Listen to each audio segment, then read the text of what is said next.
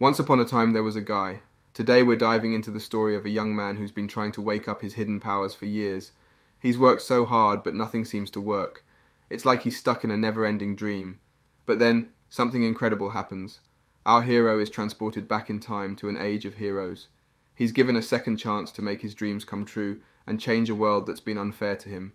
Let's pick up the story in the year 2020, a year that was a disaster for humanity. A mysterious dimension called a gate opened up, connecting our world to another one. The appearance of this gate caused panic and tension because everyone was worried about the danger it might bring. Governments sent soldiers to investigate, but none of them returned.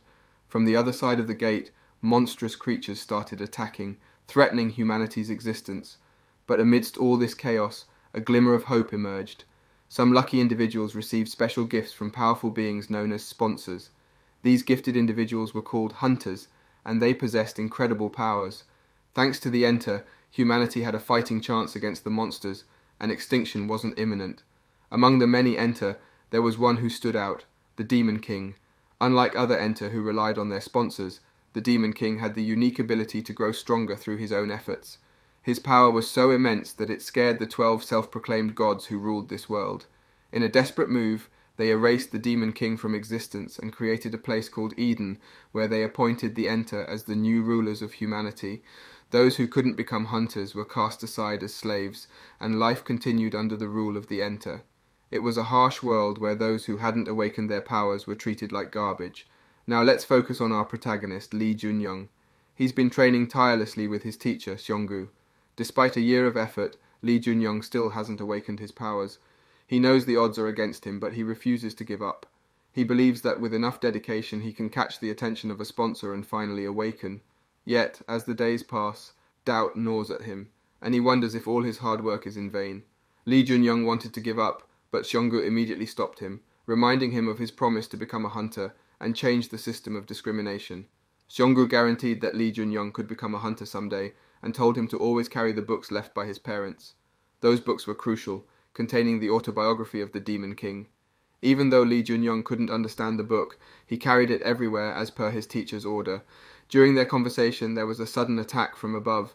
Thankfully, Seonggu's trained instincts saved Lee Junyoung. The attacker turned out to be a woman named Athena, an Eden member and one of the 12 gods. Lee Junyoung was astonished and wondered why Athena, of all people, had come to attack him. Before we continue, take a moment to answer the question of the day. What Manhwa is the most crazy and out of this world? Comment down below for a chance to be shouted out. Now back to the recap. Athena's reason for being there was to find the Demon King's autobiography. Her strength was terrifying and it made Lee Junyoung feel helpless.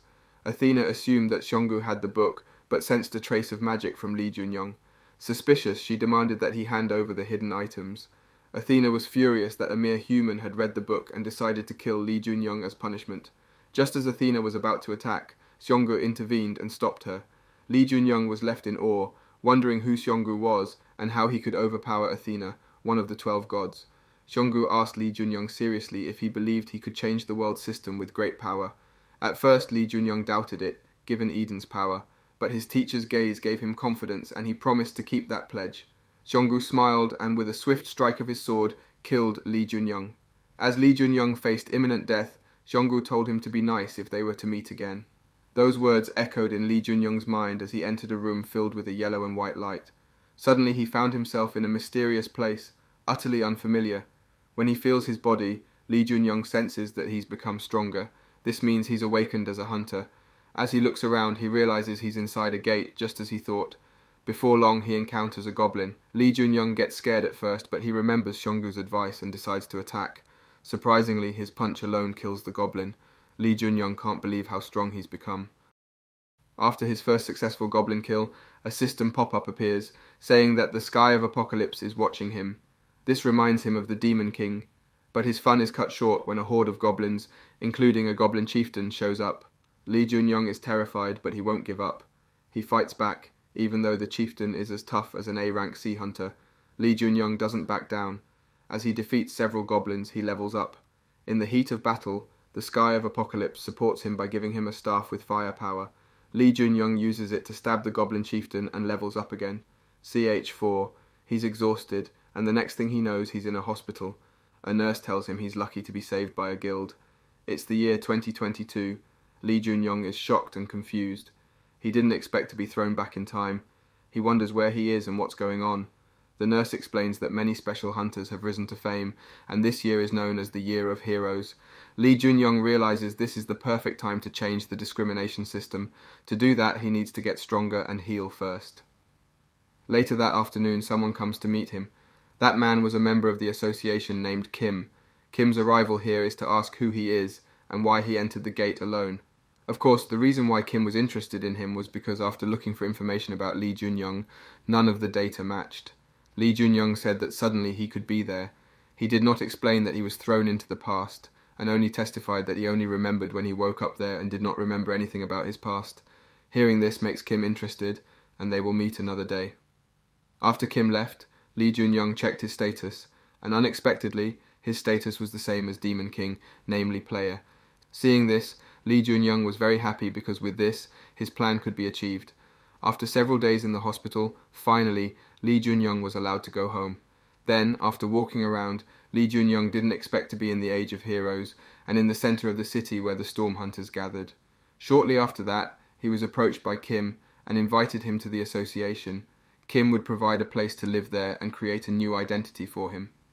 Kim also congratulated Lee Junyoung for becoming a hunter, one of the special hunters who succeeded in occupying Hunter Rank C in his awakening.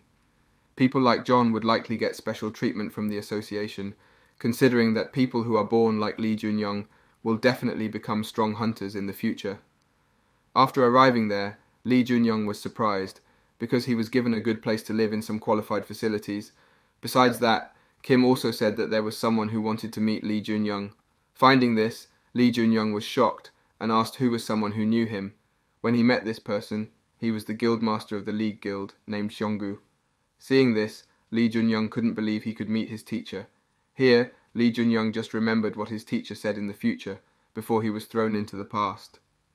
When concluding this, Lee Junyoung thought that this was made by Xionggu, and of course the reason Xionggu sent him to the past asked him to keep his promise to change the world system for the better and for peace. Now, because Lee Junyoung couldn't explain all of this here, he immediately had a deep sense of gratitude for Xionggu for saving him. The next day, after resting, John was told to go and follow the Novice Hunter tutorial. This activity is made to find talented young hunters who can be recruited by the association to help bring this world to peace. The trainer who will oversee this tutorial is a B-rank hunter named Bai Sang-soo. It can be seen that the hunters are very enthusiastic about the activities this time, because if they pass, they can easily enter the main guilds in this country, before doing the tutorial. Sang-soo asked several hunters about the sponsor's purpose in granting great power to them. However, the hunters couldn't answer because the sponsor's intentions remained a mystery, and there was no established nation yet. At that moment, Lee Junyoung shared his thoughts, suggesting that sponsors might provide power for entertainment, similar to how characters grow in a game world. Lee Junyoung's insight came after witnessing the Demon King's struggle. Soon, the tutorial began, a straightforward exercise where hunters would face prepared goblins one by one. This worried many hunters, as they couldn't imagine taking on the goblins alone. Sang-soo reassured them, explaining that the goblins were under some form of control and couldn't harm humans. He promised to intervene if anything unexpected occurred.